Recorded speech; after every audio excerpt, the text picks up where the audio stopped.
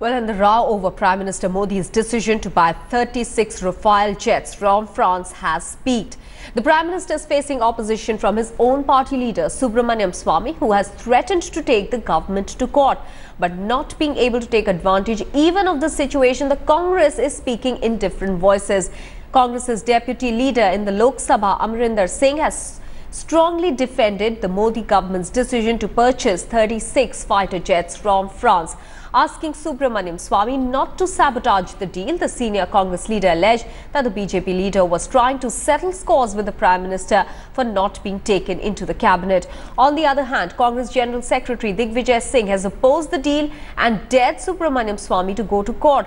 Subramanian Swamy kicked up a row on Friday by calling the deal arbitrary.